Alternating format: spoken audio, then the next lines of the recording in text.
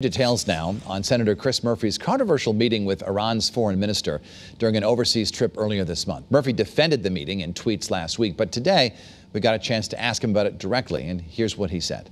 My job ultimately is, not to negotiate on behalf of the United States, but to, open up channels of communication to try to avoid disasters and catastrophes in the future.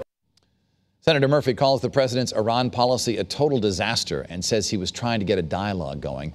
The president has said Murphy's meeting violated the Logan Act and needs to be dealt with strongly.